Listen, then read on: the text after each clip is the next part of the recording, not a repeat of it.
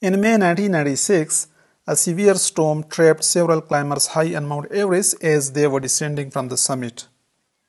A total of 8 climbers died in what has become one of the deadliest single tragedies in the mountain's climbing history. One of them was Scott Fischer, a renowned climbing guide from Seattle. This is his story. Scott Fischer was born on December 24, 1955. He grew up in Michigan and New Jersey. His relationship with the mountains began with a documentary film he watched in the 1970s when he was 14. His love of the mountain was deep and he would spend the rest of his life pursuing the peaks.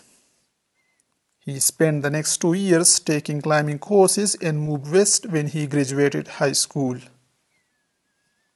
He and his wife, Jeannie Fries, moved to Seattle in the Pacific Northwest in 1982, where they had 2 children. In 1984, Scott co-founded Mountain Madness with Wes Krause. The company began in the close proximity of the Cascade and Olympic mountain ranges. The company immediately expanded to include international adventures as well. Scott guided clients for climbing major mountain peaks around the world.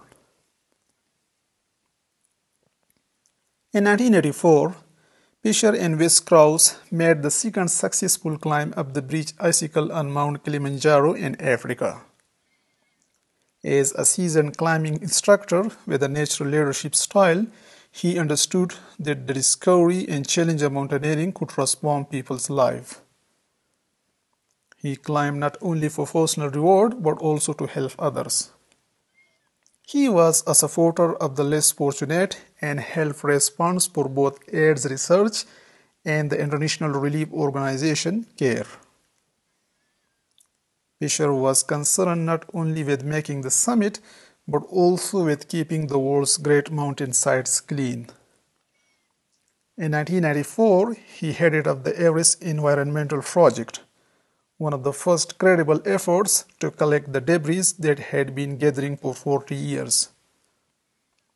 His team cleared out 250 oxygen bottles from the South Col and 5,000 pounds of garbage from the mountain. He received the David Brower Award for that remarkable job.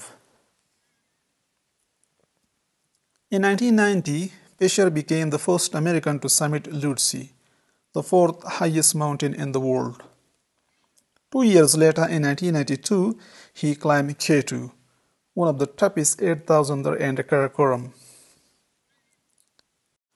On their first summit bed, Fischer and advisors abandoned their attempt at Camp 3 to rescue Alexei Nikiforov, Thor Kaiser, and Chantal Maudit. They reached the summit on their second attempt without the use of supplemental oxygen with Charlie Mace. Through Mountain Madness, Fischer guided the 1993 climb for the cure on Denali in Alaska. The expedition raised $280,000 for the American Foundation for AIDS Research. In 1994, Scott Fischer and Rob Hess climbed Mount Everest without the use of bottled oxygen. With that ascent, Fischer had climbed 6 of the 7 highest peaks on 7 continents, with the exception of Vinson Massif in Antarctica. Next year, in 1995, he climbed Broad Peak in the Karakoram. He led his expedition safely down the mountain during a storm that killed many climbers, including Alison Hargreaves nearby on K2. In January 1996, Fischer climbed Mount Kilimanjaro in Africa as part of an effort that raised $1 million in donation for CARE. Apart from the aforementioned mountains, Fischer was on the Matterhorn, El Capitan, Mount Blanc, Peak Communism, Aconcagua, and the Diamond Kulwa of Mount Kenya, to name just a few. He was one of few Americans to have summited K2 and the first American to climb Lhotse, the world's fourth highest mountain.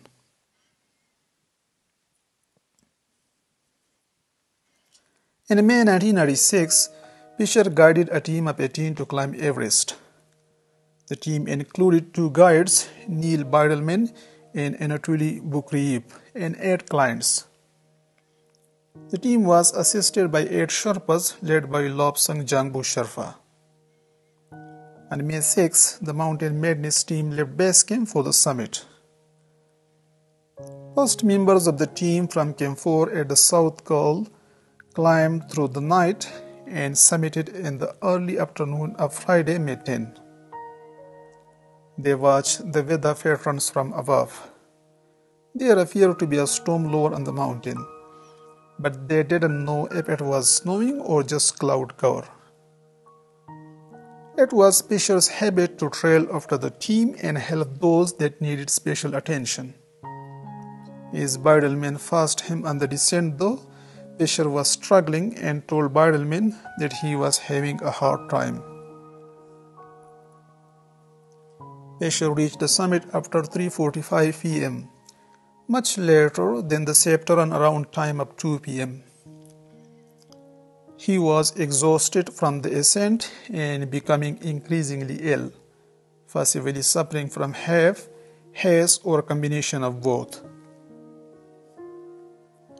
By late afternoon, winds were at 75 miles per hour. Snow was coming down so hard they couldn't see more than a couple of steps ahead, and they had to scream to be heard by someone standing at their side. Temperatures had plummeted, they were disoriented, and as panic began to set in, Bidelman fought to keep the team calm and together. Shaking from hypothermia, Bidelman and 2 of the stronger climbers found their way down to camp and collapsed. Bukreev, the first to return to high camp ordered by Fischer, went after the stranded climbers. Making numerous trips, he led and in some cases dragged team members back to camp. By 4:30 a.m. on Saturday, the whole team had made it to camp except Fischer. Fischer left the summit at about 4 p.m., descended with Lobsang Jangbu Sherpa part of the way when the storm engulfed the upper slopes of the mountain.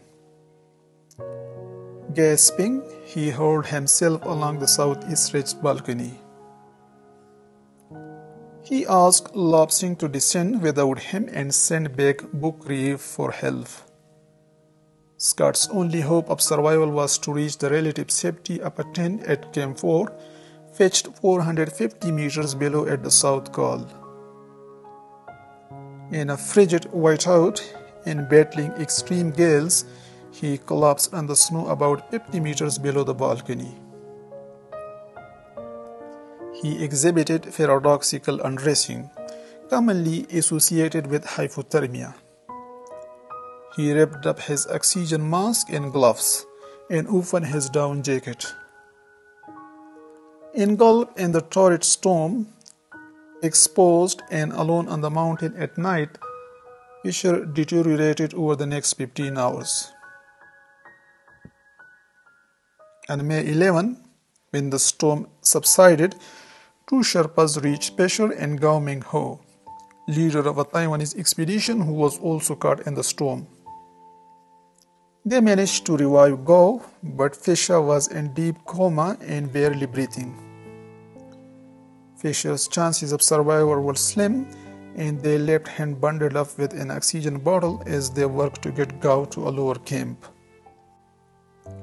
2 days later, on Monday, Gao and Beckweather Abdullah were airlifted from the mountains by Anifali's helicopter.